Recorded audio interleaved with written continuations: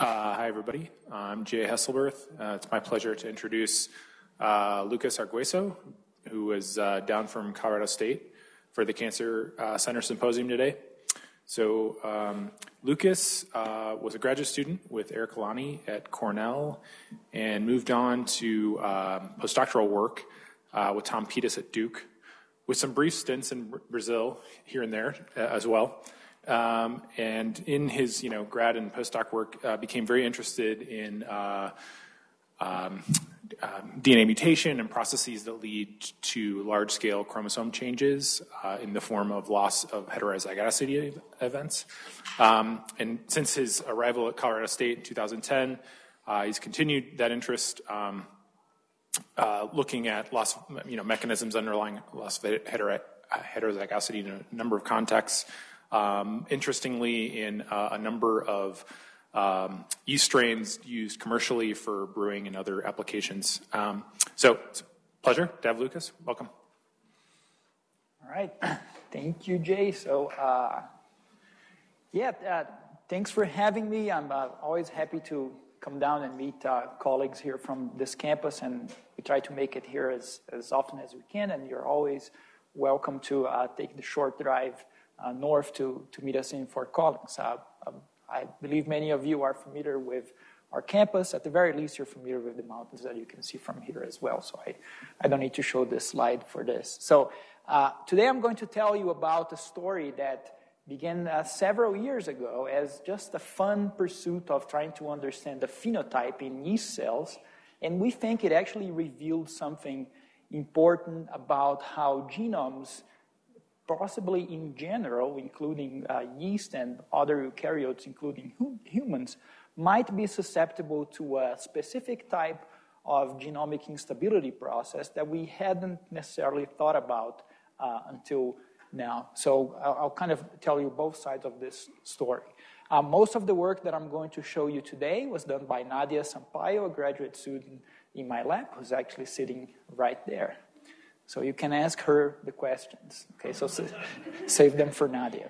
And these are the folks who funded our work. So the work in my lab, as Jay mentioned, is I'm really interested in structural genomic variation. So I'm interested in mutations of all kinds, but particularly in the types of mutations that change the structure of the genome, that change copy number, or that change huge chunks at one time. We know this is very important for human disease in the cancer context and in the genomic disorders context as well. And we think that they are relatively understudied mechanisms of mutations. We've been looking at point mutations for a longer time that we've been looking at structural genomic variation. So this is the area where we think we might be able to make some contribution about fundamental mechanisms. I've always been a yeast geneticist using the yeast model system to study this problem. We think it's a suitable model for this because it has a small genome, so we get very high resolution, very deep coverage for the same types of instruments that are now available to use to look at the human genome, but with the amount of sequencing you need to sequence one human genome, you can do 1,000 yeast genomes and get about that. So it makes it affordable in that sense. And it has all the nice chromosomal organization with repeats, centromeres, telomeres, and things that resemble very closely the things that are going on inside our own genome. And the mechanisms, the enzymes, the pathways that take care of mitotic and meiotic recombination, primarily the mechanisms associated with structural variation, are conserved and have actually been defined in that system. So we think this is a great model to look at this, and we do what I call parallel approaches for studying this problem. Most of the work in my lab, I would say 70% of what we do, uses what I call conventional lab yeast genetics, where we take these yeast strains that have been developed by the yeast genetics community for a long time with all kinds of very interesting tools that you can use to study functional genomics. And we develop assays specifically to understand mechanisms of copy number variation, both in mitotic cells and in meiotic cells. And we study those mechanisms that way. There's another 30% or so of my lab that tries to understand the same problem, but using different types of strains. These strains here, the yeast lab strains, have been around for decades now, and they are essentially the best behaved strains you can possibly imagine. So the people who were developing them as tools, they were not interested in the very complicated things that sometimes nature presents to us, right? So they were looking at haploid strains that were very well behaved, and they had tools that you could use. More recently, though, it became evident that this species of yeast, Saccharomyces cerevisiae, is everywhere, and it's present in all kinds of contexts in nature and in industry, in brewing and so on. And it turns out that these strains that are used industrially have very interesting genomes that in many ways might serve as a better model for understanding the complexities of the human genome than the haploid conventional lab strains that have been used in the past. So the idea is to apply the tools developed in the lab to these more complex strains to try to understand how these things happen in the context of complex genomes. So in this case, for example, we're interested both in how genome rearrangements occur and what are their phenotypic consequences. So this is the part of our work that I'm going to focus on today. So for that, I need to tell you about this specific strain. So as Jay mentioned briefly, I have strong ties to Brazil. That's where I'm from. And in Brazil, there's a highly developed system for production of bioethanol as a biofuel. It's produced from sugar cane that grows very efficiently in Brazil, produces a lot of sugar, and Saccharomyces cerevisiae, when presented with that, likes to make ethanol with it, just like you make when we're brewing beer or making wine. The idea of that system is that you start with fresh sugarcane extract that contains a lot of sucrose, lots of sugar, add yeast to it, and after a few hours, it ferments and converts that sugar into ethanol. And once this is done, this goes through a centrifuge that separates the fermented sugarcane extract and send yeast cells back into this tank. The reason this system uses cell recycling, and this goes on for a very long time, about 8 months of the year or so, is that sugarcane is not a product that you can store. So sucrose is highly easily metabolizable by all kinds of microbes. So as soon as you harvest a sugarcane plant, you gotta use it immediately. If you don't, other organisms will go to town with it and eat it for you, and you can't make any alcohol from it. So you gotta harvest it and use it.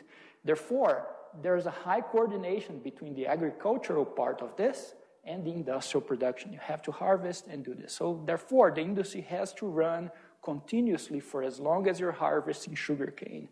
The way to do this fast is to produce a lot of yeast cells. Each time you ferment, the cells grow a little bit, and then as you send more and more, this becomes a very high concentration system with lots of yeast cells that have to go on for a long time.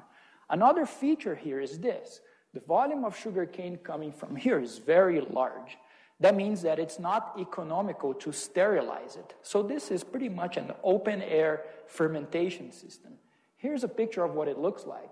This is the top of one of these tanks. They are enormous, and sugarcane extract fresh is coming from here. This guy is looking at that, and all kinds of microbes that are in the environment have free access to this. So in order for a desired organism to be successful in the system, it needs to be able to be very aggressive and fend for itself, essentially kick everybody else out, okay? So a yeast strain that will do well here, has to be able to take care of its own. So here's what those tanks look like. They're about 1 million liters or so, and for scale, these are the students in Brazil that were collecting those samples. This is what the bottom of that tank looks like, and this is where the centrifuges separate fermented ethanol from yeast, okay? All right, so that brings me into what kind of yeast does well here. For a long time, when I was an undergraduate back in Brazil, the yeast lab that I worked on tried to develop better yeasts by crossing different ones and getting ones that would produce more ethanol out of that sugar you gave them. And they were great in the lab, but as soon as you put them in the real-world environment, they would disappear immediately, and the system would be taken over by wild yeast contaminants that did really well in that particular system. Okay? So at some point, people gave up trying to breed yeast strains and decided to take a different approach. let's look at what nature has out there and find strains that can both produce ethanol very efficiently and also be very aggressively to colonize the system and block the invasion of other undesirable yeasts, okay? So that work was done all through the 90s, and by the end of 2008 or so, they had a collection of strains that had those features. One of them is the strain that we study in my lab. It's known as PE2, and it's widely used in the Brazilian distilleries that produce ethanol. This strain is responsible for about almost half of all the biofuel that is produced in Brazil, and Brazil produces about the same amount of biofuel as the US does. So it's a very economically important organism. It has very high fermentation kinetics. It does everything that the distillery manager wants. It kicks everybody out, and that's the main feature. So this is one example of what it looks like. In this experiment, they started the sugarcane fermentation season with 1,000 kilograms of baker's yeast. Now, this is not a very good yeast for producing ethanol, but it's a good starter, something that will get the system going. And then they inoculated just half kilo of this PE2. After 30 days, when they came back to the industry, about that baker yeast was gone. 60% of the culture was made of this aggressive but highly productive strain, and the rest were contaminants, and progressively kicked out all of the contaminants. Now, in the next year, if you start the system with 1,000 kilograms of the blue strain, it will essentially block invasion by everybody else. So it's something that these managers really like to use. Up to that point, about 2009 or so, this organism, this PE2, was highly adopted by this industry, but they actually had no idea what it was. They knew it was yeast, but they didn't know the species and much less its genetics. So I became interested in this at that point and decided to kind of do the genetic and molecular characterization of this organism. So at that point, this was right about the time when next generation sequencing was taking off. So we decided to do some basic classic yeast genetics and couple that with whole genome sequencing to characterize what is it that we're working with. And it turned out that this strain has a very interesting genome. This gel that I'm showing here is a post-field gel electrophoresis example, and the bands that you're seeing are not PCR bands or restriction fragments. They're actually full-length yeast chromosomes from yeast. We can separate chromosomes from the smallest one, this band about 250 kilobases, to the largest one that is about 2.5 megabases. And because the genome is small, we actually have that resolution. The strain here on the left, S288C, is the reference genome for Saccharomyces cerevisiae, the one that was sequenced back in 1996. This one here, JY270, is how we call PE2 in the lab, is our pure isolate of that strain. One thing you can see is that if you look at chromosome sizes, they have quite a bit of differences. It's kind of the same general pattern, the same number of chromosomes, but there are some chromosome size polymorphisms. One thing that is important is, for example, in certain positions, this band here corresponds to chromosome 11 of the reference genome, okay? In our strain, you can see two different bands of slightly different sizes that are both chromosome 11.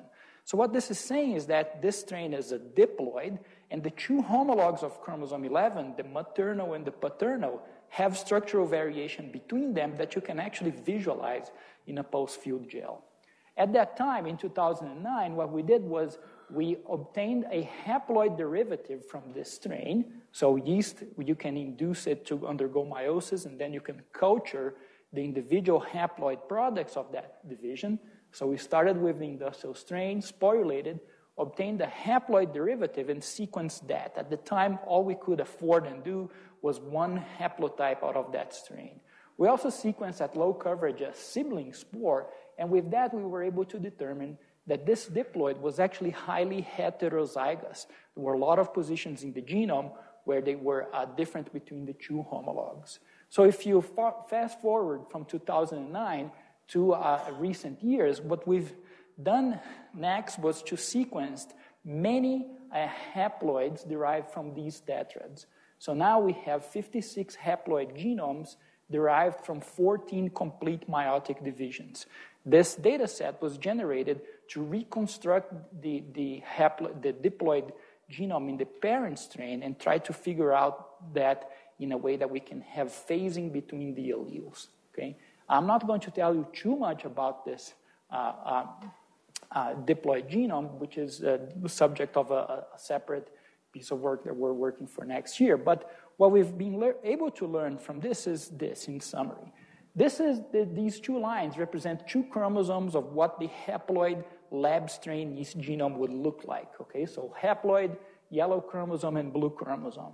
Our strain that we're studying is different because, one, it's diploid, so you have two of each, and it's naturally diploid. Second, at the ends of the chromosomes, there are regions that are hemizygous. They're structurally different.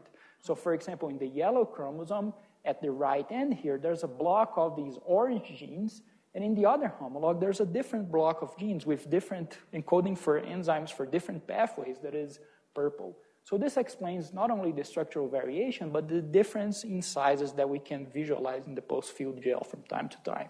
And this type of feature occurs, to our estimation, in about 12 of the 16 chromosomes have abundant structural variation between the homologs.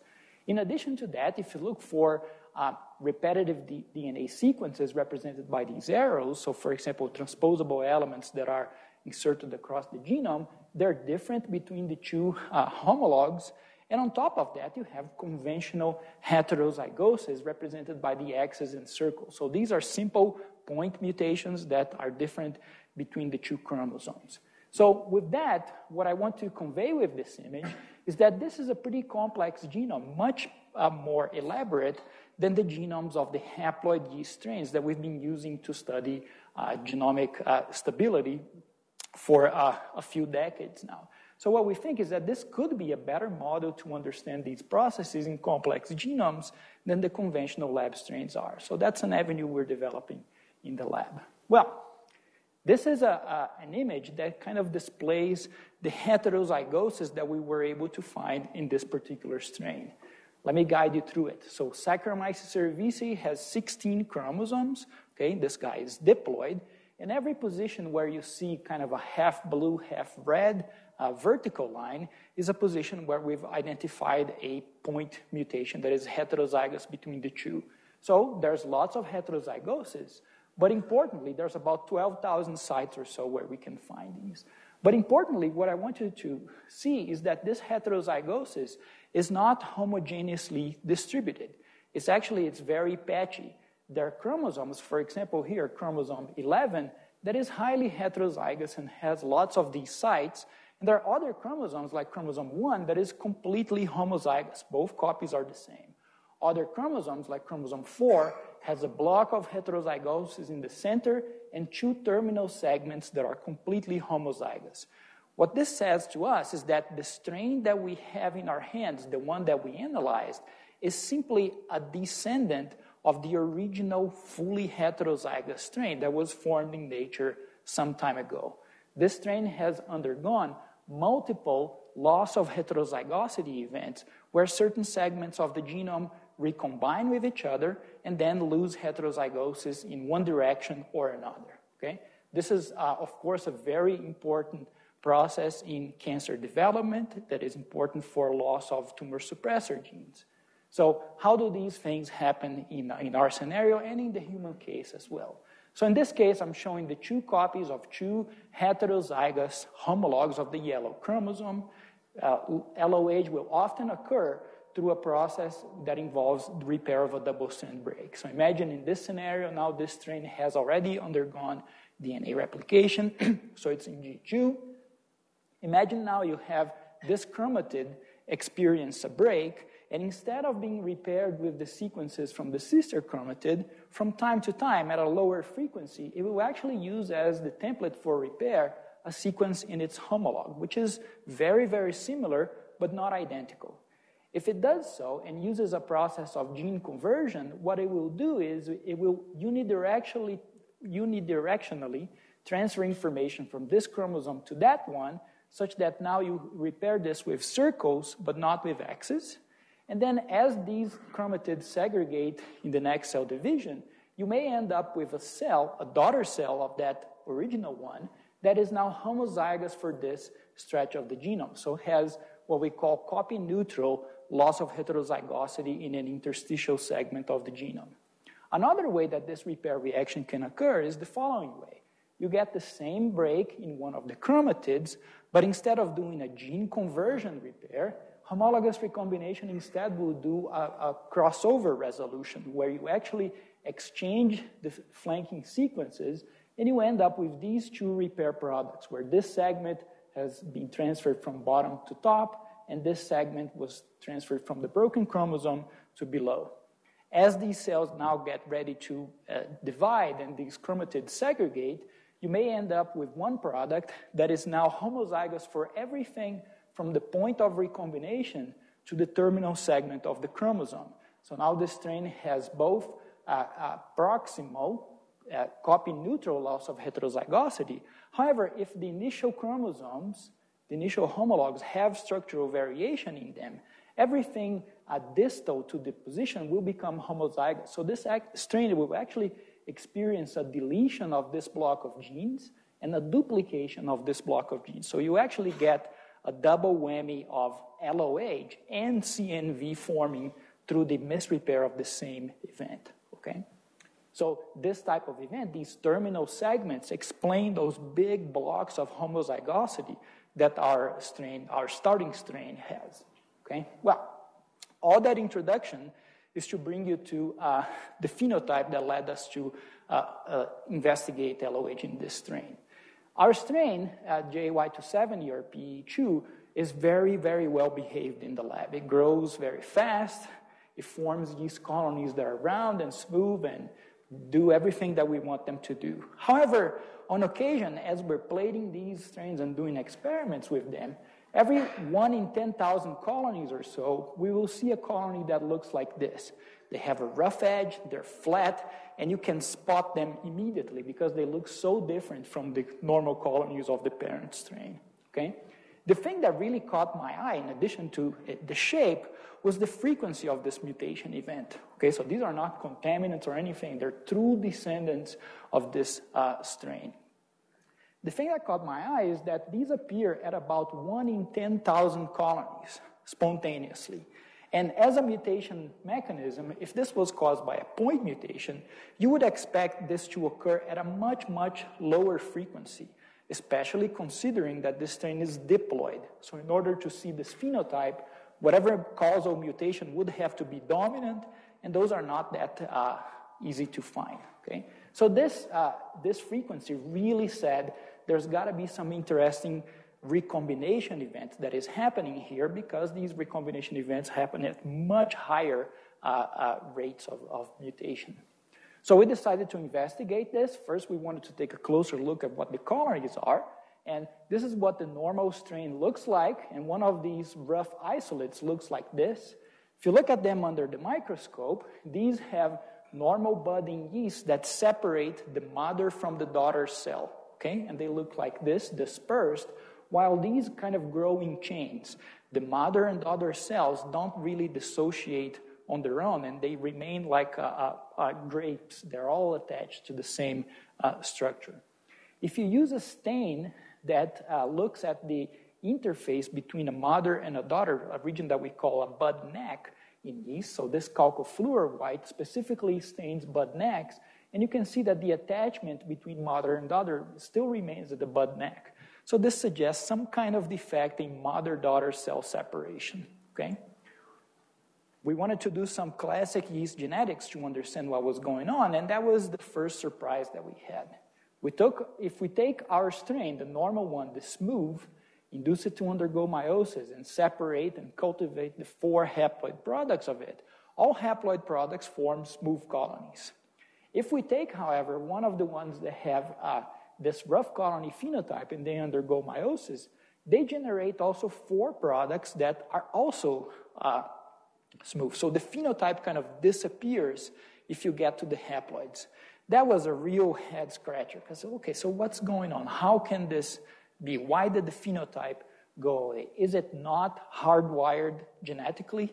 So I thought this is going to be a nightmare to figure out, and then I pretty much gave up on it. So I'm not even going to look into this. Until one day, one of the students in the lab told me, hey, I'm having a problem. Every time I cross two specific descendants of the smooth strain, I always get these funny-looking diploids that have a rough colony phenotype. And I can't for the life of me, I've tried it 100 times, I always get the same result. And then that was when we kind of figured out that this phenotype was diploid-specific. So haploids don't show it, but when you have a diploid, that's when you are able to see this phenotype. This enabled us to recapitulate the phenotype independently and gave us an avenue for discovering what the causal gene was. To do that, what we did was this. We had a bunch of haploids that we had already sequenced for the other project we were working on.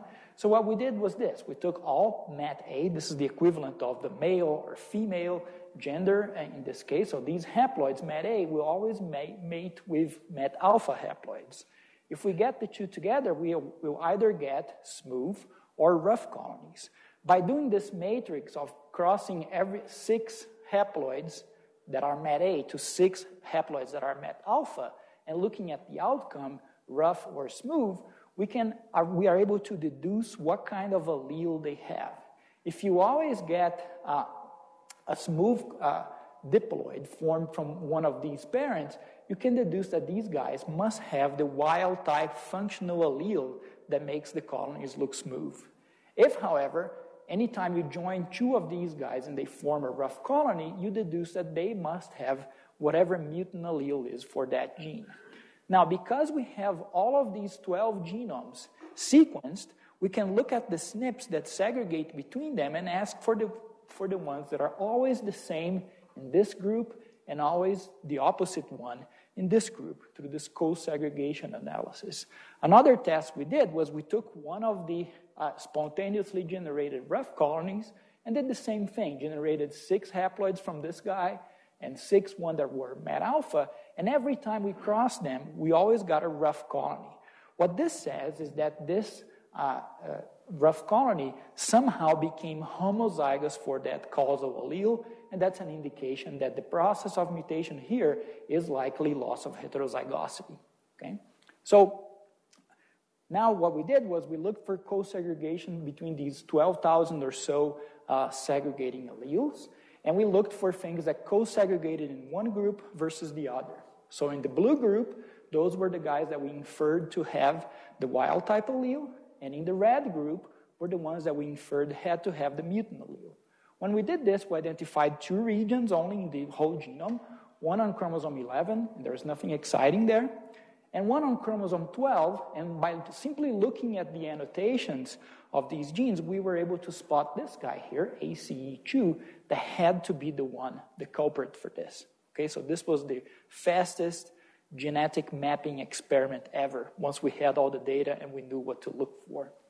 So when we looked at ACE2, and the reason we knew this had to be it was by click in the genome browser, we ended up getting to a paper that had this figure. Okay, and I said, oh, this looks a lot like what we're dealing with. ACE2 is a gene that encodes a transcription factor required for this mother-daughter cell separation. And it turns out that it actually has a diploid-specific phenotype. Haploids are always smooth if they have a wild-type version of this particular gene here. However, diploids can have this rough colony phenotype when they are mutant for ACE2. The reason this diploid or haploid-specific phenotype occurs is that it turns out that the budding pattern of haploids and diploids is different. Haploids tend always to bud in the opposite direction, or the axial pattern. So if this is the mother and daughter, the next time they bud, they will bud right next to that. So as this bud grows, and this bud grows, it essentially pushes on grandmother and mechanically separates the 2 daughter cells. Diploids, on the other hand, have a bipolar pattern of budding such that if they do this, they keep growing in opposite directions, and that chain of cells keeps growing. Okay, so this explains the phenotype. Now, we really got into this because of recombination, and we wanted to look at that problem. Okay, so what we did was we looked at that specific region of the genome, and we found that our strain indeed is heterozygous at that site. This is a region inside the ACE2 gene. The wild-type allele has a region with 8 A's in this homopolymer run, while the other allele has 7 A's, so this creates a frame shift shortly downstream of that position. If you sequence with Sanger sequencing the normal diploid heterozygous strain, you get this pattern where everything downstream from that position, you have double peaks, meaning that they are kind of out of register. And if you look at the spontaneous rough colonies, they are homozygous for that 7 base pair position. So we called this allele ACE2A7, this frame shift mutation. Okay?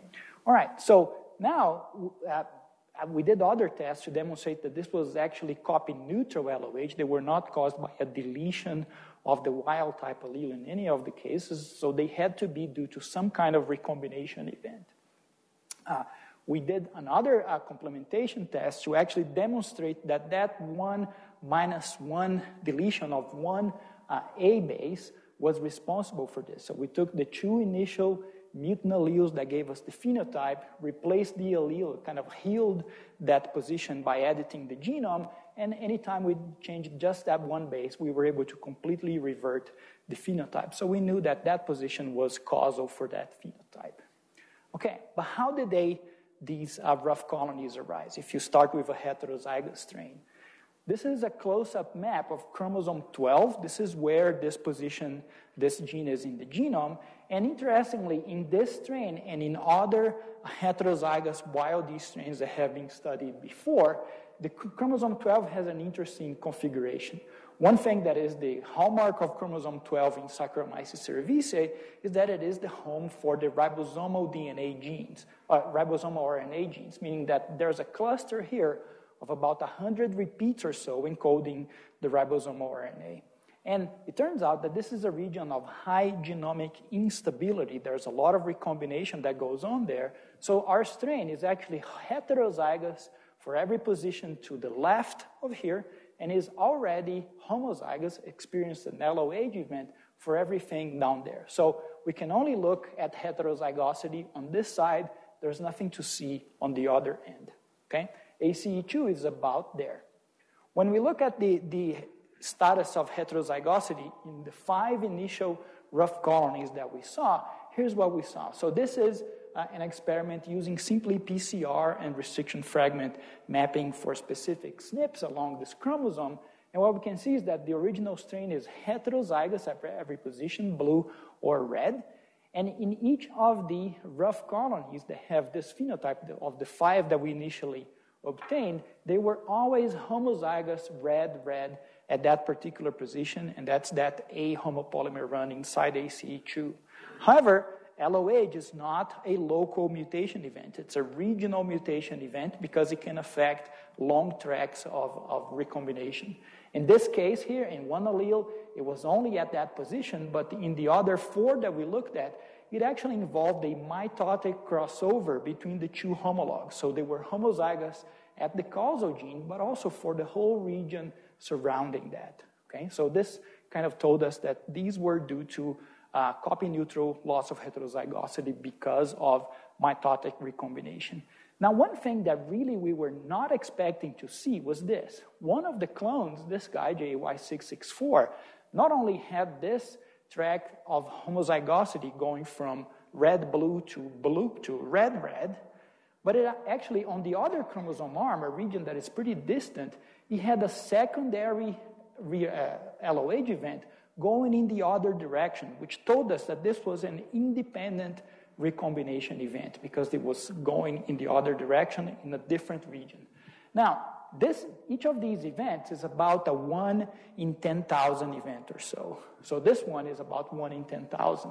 So the odds that we would find just out of the blue a strain that had 2 recombination events in opposite directions in the same chromosome really said there had to be something else going on here because this is too much coincidence.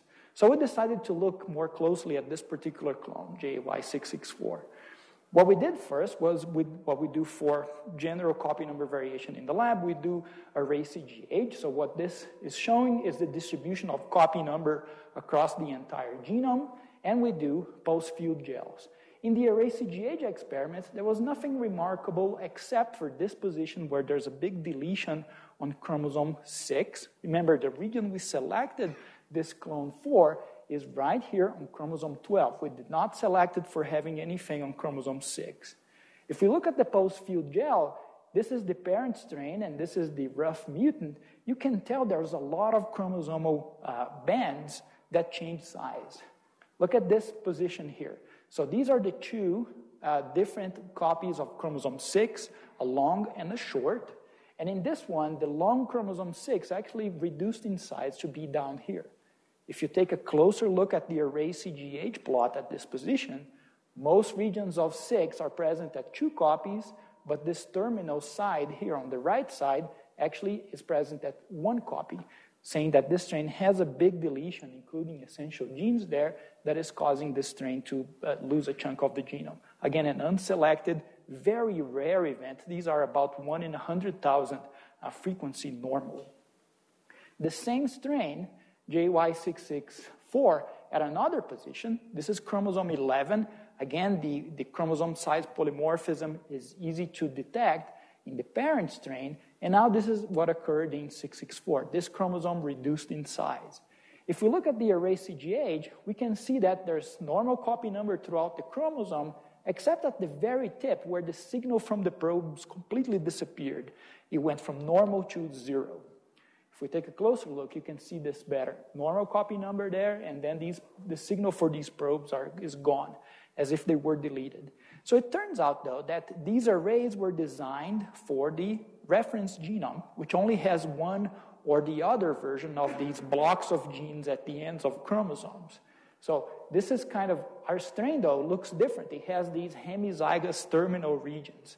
So the regions that are represented, there are 2 blocks, only one of which is represented in this microarray. Okay? The 664 had the following organization as we detected it. It was still heterozygous for these regions closer to the centromere. It was now homozygous for this particular marker here closer to the end of the chromosome. And now it had associated with this LOH event a CNV event, where it went from being hemizygous for 2 regions for now losing the orange block, that's what's represented in the microarray, and duplicating these regions, these green regions that are exclusive to this industrial strain. They don't even appear in the reference strain microarray. So again, a proximal LOH coupled with a terminal deletion duplication CNV. So high-level reorganization of the genome that if we were using a diploid homozygous lab strain, we could never detect this event because the strain is fully homozygous. Okay? So all in all, this particular strain, 664, actually had 7 unselected LOH events, each of which is very rare. So what this is saying is that these events have some kind of association. They're not being explained by simple independent occurrences. So something had to be up. So this genome experienced extensive rearrangement, and the question arose, is this really an oddball, an odd case, or is this a common pattern that is representative of LOH occurring in an eukaryotic genome like this? So we decided to investigate this problem. So the question is there something happening systematically across the genome, meaning that whatever causes one event is happening to the whole cell and not just to that one region of the genome where you detect the recombination event, thus making the occurrence of unselected events more frequent than expected. So if rough colonies then are often associated with these events, we would expect that selecting the first event should give you many more unselected events at a higher than expected rate. Likewise, if we take strains that are heterozygous, grow them, and do not select for the first event, now you should not see that many more appearing unselected fashion. So we did 2 experiments to test this. The first, we wanted to look at what happens if we do not select the primary event. We did 2 tests for that. In the first test, we took strains that were smooth to begin with, heterozygous at our marker site, grew them, plated, and selected 29 clones that were still smooth, so they did not experience the primary LOH event. Then we ran post-field gels to look for genome rearrangements. We saw that for these guys, we could not detect changes in chromosome 5 in any of the ones where we did not select the primary event. The second test was we took the same strain and we did a more strict test where we propagated them for about 300 generations or so and asked to see, has anything changed in the genome, at least at the resolution of a post-field gel? And what we saw was nothing. We couldn't see anything. The other test was this. Okay, what if we now select the initial event? So this is what the genomes look like. All chromosomes from beginning to end look exactly the same way, except for this region up here, which is an exception. This is a ribosomal DNA rearrangement that is kind of goes through a different mechanism. Now, in the other case, what we did was we selected the primary event. So we grew cultures, and we selected 20 additional independent spontaneous rough colonies. So we already have 5 that we didn't really intend to select, and then we purposely went to search for more, and we very easily found 20 more. And then we did 2 tests. The first one, we looked at by PCR at the ACE2 site. All of them have copy-neutral LOH as expected. And then we decided to use whole genome sequencing to look elsewhere in the genome and say, okay, what else changed? We also did post-field gels to see, have any other chromosomes changed size? And it turns out that 7 out of the 25 had a visible chromosomal rearrangement that we could detect. Mind you, this is an extremely low-resolution test, so the fact that we could see chromosome size changes that are only detectable in a small fraction of the genome really told us that these events had to be abundant. The whole genome sequencing, though, gave us the full picture of what's happening. This is the plot of heterozygosity for chromosome 12 alone. This is the region where the primary selected event is. Heterozygous in the parent strain, and each of the rough colonies is homozygous at that particular position. What I want you to see is that they have tracks of heterozygosity that we wanted to see. This guy here is 664, the one going in the opposite direction, the one that first drew our attention to this problem. Now, if we look at the other regions of the genome, the whole genome where we did not select, here's what we found. Again, this is the selected site. All the clones have it. But now these clones have lots and lots of these unselected events everywhere else. So these are regions that we did not ask for. They came along for the ride. These guys are rare, though. It's a very high coincidence that they appear after selecting for LOH here. In fact, so the rate of mitotic recombination in yeast has been measured and well characterized. So we have a defined number that we can use to predict how many of these we should see if we didn't select for them. So this is the number. Out of 25 clones, we should see 24 that do not have any tracks of LOH, and maybe in that bunch, one of them should have one tract. In blue is what we actually saw. So about 12 of them didn't have anything else in addition to this selected chromosome 12, but then we had a bunch with 1, bunch with 2, some with 3, and one outlier that had 7. That's 664, the guy that we just were first interested in. So this is a very high number. And they said that there had to be some relationship between selecting the first event and seeing these other ones that are associated. But still didn't completely answer the question, though, because it could be that becoming homozygous at chromosome 12 itself is the cause of genome instability that gives you these associated events. So what we really needed to do was to recapitulate this observation in a way that was completely independent of the rough colony business that I first told you about. So then we set out to do a new experiment. Here's what we did. We used 2 counter-selectable markers in yeast that were hemizygous in this case. In this case, this has the URA3 gene that we can select against by resistance to a drug called 5-FOA. This one is the CAN1 gene that we can select against for resistance to a drug called canavanine. Okay? So this one is inserted on chromosome 4.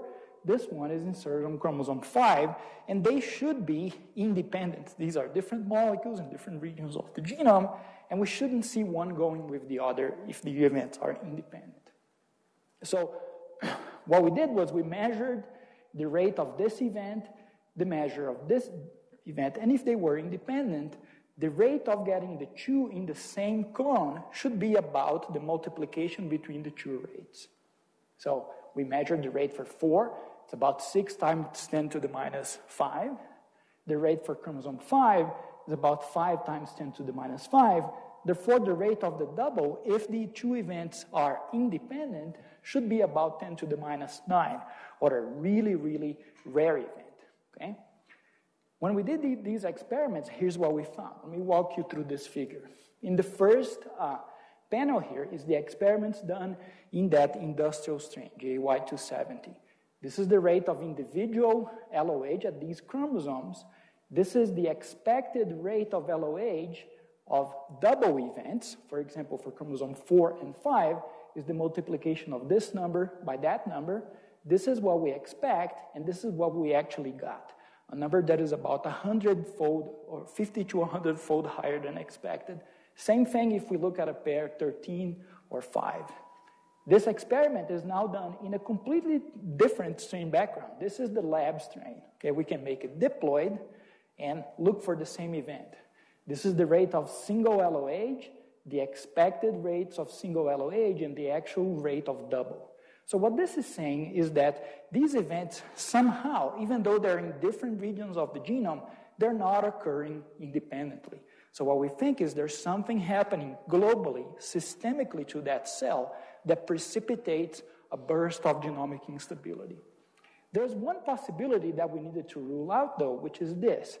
Diploid yeast strains are known to, even though if you're growing them in rich medium, at a very, very low rate, they will occasionally enter the meiotic cell division program and undergo a burst of recombination because of meiosis. So we wanted to rule out that meiosis, or a mechanism known as return to growth, was not causing this. So what we did was we took this strain and deleted one of the mating type loci. So what this does is, even though this strain is diploid, it thinks it is haploid, and everything that is required for meiosis is completely shut off. So this guy is unable to enter meiosis, and the phenotype still exists unaffected. So we know this got to be a mitotic event. So at that point, we ended kind of the initial characterization that we think this is real. We see it with the chromosome 12 selection. We see this by this 5-FOA and cannabinine selection, and we can have a handle of that. Now, that still doesn't tell us the mechanism. How is this happening? And there's a lot of ideas that we have. Some of them are described here. So we know it's not because chromosome 12 itself that we've been able to eliminate. We know this is not a cryptic initiation of meiosis somehow, so we eliminated that. But then that tells us there is some kind of systemic genomic recombination that is independent of meiosis. We think of two mechanisms that can do this. The first one is an idea that has been shown before, is that as cells age, they begin to have high levels of genomic instability, particularly loss of heterozygosity. I'll show you a figure in a second. The other one, there's an idea that we're it's growing on us, is the following. Maybe simply the fact that gene expression is not the same in every cell might be sufficient to explain this. The idea is this. Imagine there's a network of 100 genes or so that are very important for maintaining the structure of the genome. And if you lose one of them, now the rate of mutation goes up. Now, every cell is expressing these genes, right? But since there is stochasticity, you could easily think that in a population of 100 million cells, for example, there's one cell that just completely did not express a really important DNA repair gene. And for that one moment, that cell is essentially behaving as a knockout. As it doesn't have that gene product, it experiences a failure in DNA repair. But as that cell divides, now the gene is turned back on, and now it carries those mutations stably as it propagates. So we think that this mechanism alone is sufficient to explain these bursts of genomic instability. Aging is another one. So as cells age, and this is work that classic work that Michael McMurray developed as here from your campus as a graduate student in Gotchling's lab, He showed very quickly in heroic experiments that as yeast cells age, the rate of LOH increases. And this is shown as these colored sectors in these circles, just saying that young cells do not have them, older cells do.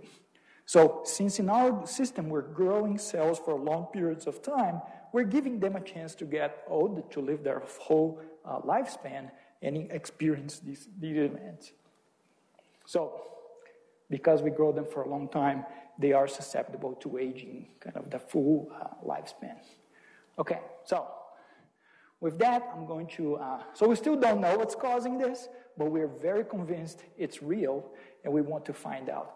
The other thing that really makes this attractive is that there are recent results looking at heterogeneity in tumor cells that shows that there are patterns of mutation that can only be explained by bursts of genomic instability followed by periods of correct propagation of whatever mutations were accumulated. So a pattern that is different from a progressive and kind of slow incremental accumulation of mutations. We think that what we're seeing in yeast might be able to recapitulate the same fundamental mechanism.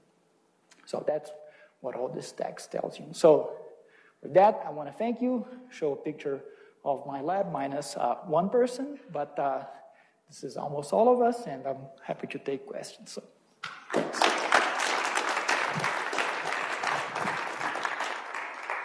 So in addition to instability as a rate, there's another thing that majorly determines mutations and particularly chromosomal rearrangements in the population is purifying selection. Mm-hmm. So if purifying selection is strong, you'll get rid of the ones that happen. And if purifying selection is weak, they can persist. So right. I wonder if you've taken that into account in terms of in other words, your initial rates may be based on stronger purifying selection than what you're getting when you're actually getting these combined. True, but what that says is that what we're measuring is an underestimate of the full spectrum of mutation, right? Absolutely. Yeah. Exactly. Yes, I agree. So we're not seeing the full picture. The other thing that we're not seeing is that because our strain is only heterozygous, the industrial one is only heterozygous in 60% of the genome, anything that happens in the other 40%, we're still not seeing. So we're seeing a huge increase for only the small window that we can see. We're actually adding a follow-up experiment where we're looking at a strain that is 100% marked everywhere, so we can presumably detect most events. Yep. So it seems in this strain from Brazil, a large number of changes occur at the ends of chromosomes. So the question is whether or not contributing mechanisms to this is toward the evolution and that impact on expression. So you're correct that the strain does have those blocks of structural variation at the ends, but there are two features. One is that the strain we're starting with. The rearrangements we detect are actually most often internal. So about 60% of them are interstitial segments inside, and the ones that are terminal are hundreds of kb away from those regions. Yeah. Do you see any correlation with the nutrition, the nutrient availability, the loss of heterozygosity? We have not looked at that, but our strain, the ones we started these experiments, is a wild strain, fully prototrophic for everything. The only nutritional mutation it has is a URA3 deletion that we put in there so we could do the LOH experiment. But the ones that we sequenced were actually URA plus actually. So, but we didn't specifically ask that question. Is your plan to take, for example, mutations with premature aging and see how those affect people? That's one of so we have some candidates that we want to investigate, some of the things that would cause aging, and then the other things we are doing is we can, because these events are relatively easy to select for, we can select them from young cultures and from old cultures and see if the number of secondary events is fundamentally different between the two groups. And we can perturb the function of specific genes associated with that too. We can also, we're thinking of finding some mutants that can actually increase the noise in gene expression overall in cells. So if cells that have noisier expression, meaning they're more susceptible to having these odd cells that misexpress fundamental DNA repair genes, do they experience more of this systemic instability event? So there's all the functional part of this.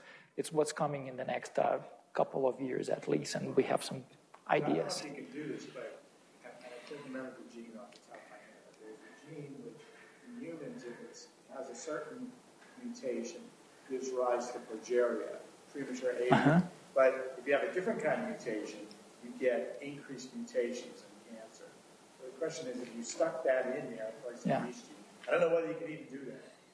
Would you get what which one would give you the increase, the aging or the DNA repair?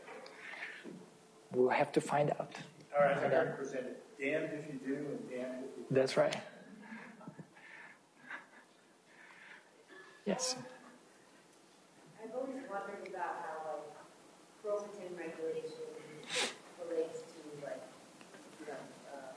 recombination. Mm-hmm. I think that might be playing a part in it, potentially dysregulation of heterochromatic regions that are maybe more repetitive regions, for example. Right. So we have, so far the regions we have identified don't seem to obey any specific rule. There's nothing that seems common between them except that they are in different regions of the genome. But that's certainly possible. It could be some regions. Imagine there's a global event, a systemic event that is something going wrong with that whole cell. Could be, for example, the mechanisms that set up specific chromatin structures. And if in that one cell, they are perturbed, those are the regions that would be vulnerable.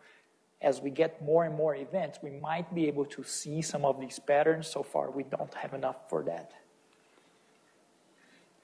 Okay. You look to see if they're close in space. We have not looked at that because our strain is diploid. It's a different background. I'm not sure we could directly map that to the 3D structure of the haploid lab strain that has been mapped. We have not.